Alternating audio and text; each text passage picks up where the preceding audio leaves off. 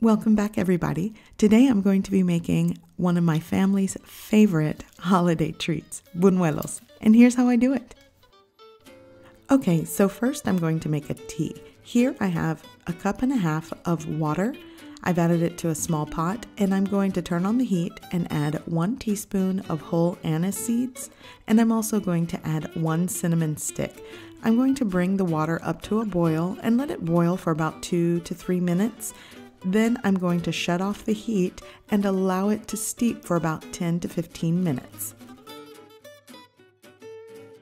Okay, so after it has steeped, I'm going to basically strain out the seeds and the cinnamon stick, and whatever I'm left with is going to be the liquid I use for my dough.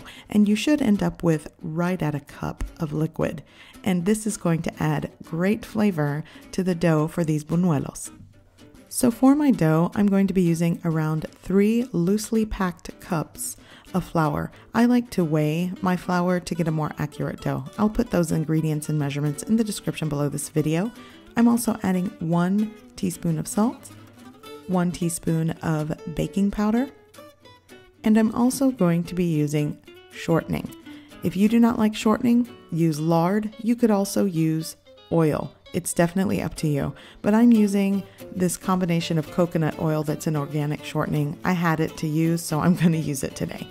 So I'm going to just combine my shortening with the flour. And after I've combined it, I'm going to add my cup of tea.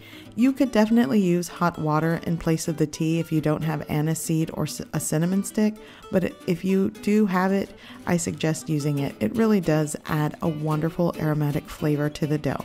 So I'm going to combine the dough, and once it comes together and I've scraped all the excess flour from the sides of the bowl, I'm going to place it on my work surface, and I'm going to knead it for about 10 minutes.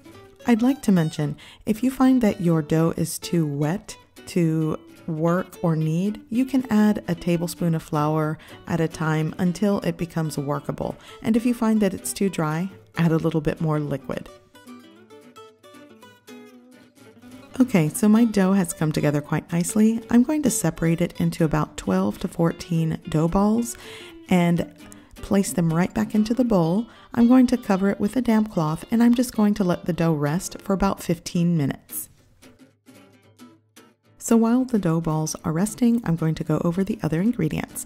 So here I have a pan that I'll be using with fry oil. I filled it up to around 1/2 inch of oil. I'm also going to be using 2 cups of sugar, and to the sugar I will be adding 1 tablespoon of ground cinnamon, and I will combine this. This is going to be my sugar cinnamon dredge.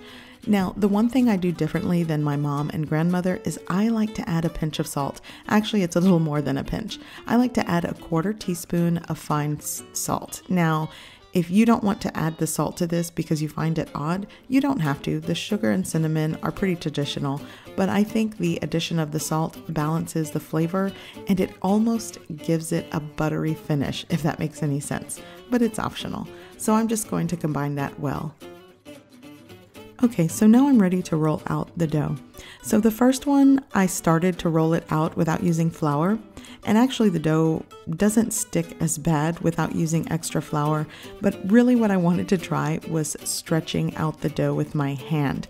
My mom told me a story that when she was growing up, they would make these really large buñuelos, but what they would do is add a cloth over their knee, and her aunties would have them stretch the dough out by hand. And this is how they did it. So I tried it, but you know what? I just went back to my usual way and just dusted my work surface with flour and rolled it out into the best circular shape I can get them. So use the method that you like, but I just wanted to try hand pulling it first. So I rolled out 2, and I want to go ahead and start frying these in batches. I'm doing this by myself, but growing up, we did it as a team, an assembly line. So I added my wooden spoon to the oil. It started to bubble around the edge, so it's ready. Your fry temperature should be around 350 degrees Fahrenheit if you take the temperature. So I'm going to fry these until golden brown on each side.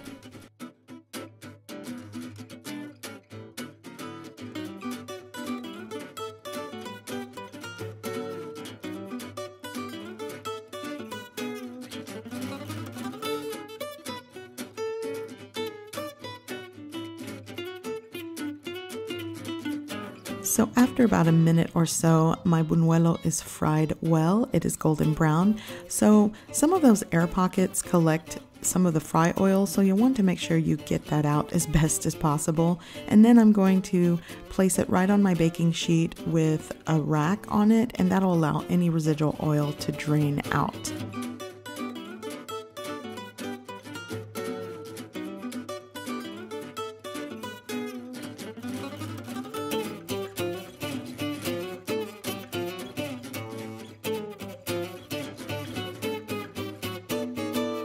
Now I'm going to dredge my fried buñuelo with the cinnamon sugar dredge, and then I'll place it right into that baking casserole dish, and I'll just continue and repeat the step until I've done all of them. And it is a wonderful way to get the family together to help you out, so that's exactly what I'm going to do to finish these. But this is definitely something that reminds me of the holidays, and I really can eat this year round, to be quite honest, but they are oh so sweet, delicious, and crispy. So I hope you guys give this recipe a try. I hope you like it, and thanks for watching.